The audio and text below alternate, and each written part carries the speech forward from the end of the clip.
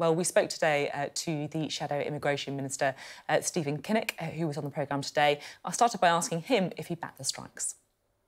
What we need to do is keep focused on the government, because it is the government's job to make these talks work. It's actually in the contract between train operators and the government that industrial action should only take place at the direction of the government, and the decisions the operators make should be at the direction of the Secretary of State for Transport. But Boris Johnson and Grant Shapps have been completely absent from these talks and from this process, and that's because they want these strikes to happen.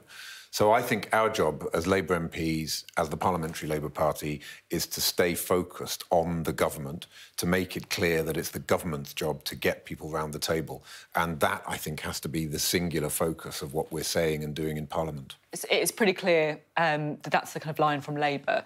I guess what I'm still struggling to understand is Labour's actual position on the strikes. I'll rephrase it. If you are an RMT member, would you be voting for action? Yes, I would be, because I think that there is the right to strike, and it's really important that workforces have that right to strike. We believe that rail workers, health workers, people working in every industry that has done so much as well to keep our economy going through the pandemic have the right to strike and to fight for a better deal.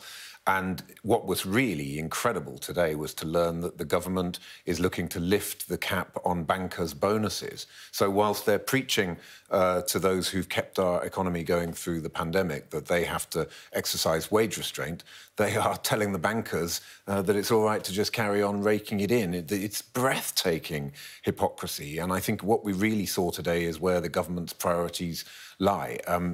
We believe in working people getting a good deal in terms of pay, terms and conditions. Okay. A strike is a last resort for getting that, but sometimes that's what you have to do. Well, I've been listening to you. It sounds like you do agree with, their right to strike. You're pro-worker, that if you're an RMT member, you would vote to strike, that people deserve to, get paid at the level that they should be.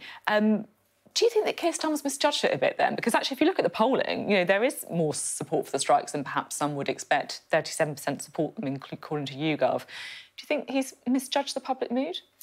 I think he's got it absolutely right, actually, because he has said very clearly that his job and the job of Labour MPs and the Parliamentary Party is to keep the focus on the government. Oh, come on, though. He hasn't backed. He's been very careful not to back the strikes, to tell Labour MPs that they shouldn't be joining picket lines and to effectively, move away from the debate. We need to keep our fire on the Conservative government and the way in which they have failed to get these strikes off get the talks off the ground, to stop these strikes from happening. And the reason is because they want the strikes to happen. Keir, I think, has called that out really effectively, and I think the way he's done that has really cut through with the British people. OK, so you're saying that you want the government to get involved, to get around the negotiating table. So what would Labour do then? The RMT wants to see a pay rise of 7% to effectively match inflation last year when they were being negotiated. Would you agree to a 7% pay rise? It's not our job as Labour MPs to tell the RMT what is a deal that they would accept. I'm asking, if you were in government, you are asking the government to get involved. If you were in government, would you accept a 7% pay rise? It's also not the job of government to publicly say what the outcome of negotiations should be. Those negotiations have to take place around a table where there's trust between all of the key parties. Are you happy with a 7% pay rise, though? Do you think that's in the right ballpark? Well, the RMT has to be very clear on what its bottom line is and to be able to take a deal back to its workforce that can be approved. And it's for the workforce to know. They are the hard-working people in our rail industry that have kept our economy going through the pandemic. You can't say whether or not they deserve a 7% rise. They know better than we do what is the best deal for them and what works for them. OK. Teaching unions are also balloting for strike action. We've heard from the unions there that they want, in their words, an inflation-busting pay rise, 11.7%. Currently, the offer is 3%. Would you agree to an 11.7% rise for teachers? What we've seen is people taking a real terms pay cut, and inflation, of course, plays a role in that. But what I would first of all say is should those bankers be having the cap lifted on their bonus? Let's not talk about that. Should the people running Network Rail who are making over £500,000 a year, let's have some levelling up in the salaries. Let's have some levelling up and some justice in the way in which our economy works. So what does justice look like? We know that you would like to see the cap on bankers' bonuses. We know that you think that the chief executive of Network Rail is paid too much. 11.7% for teachers, is that fair? I think we have to have a deal for the teaching unions to take back to their members that they would find acceptable. Specifically on the public sector, would you like to see pay rises for the public sector matching inflation? I want to see the public sector getting a fair deal, and that is something they have not had for many, many years. We've had 12 years of Tory austerity, 12 years of public sector pay freezes.